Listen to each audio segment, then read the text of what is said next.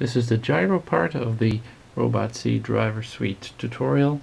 As you can see, I've just mounted the gyro onto the side of the brick. Nothing special. Connected to S1. So let's get this thing started. So the heading is now 0. And if we turn it, you can see 90 degrees. And turn it the other way. There we go, 90. So it's quite accurate, works quite nicely.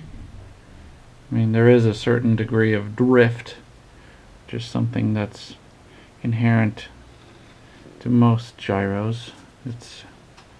They sort of slowly drift in their values. There's ways to compensate for it, but it's quite complicated, and I won't get into it now.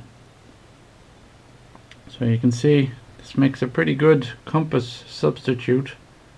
The good thing is it's not sensitive to magnetic fields, and as we have seen in our magnetic field demo, that there's a lot of those around.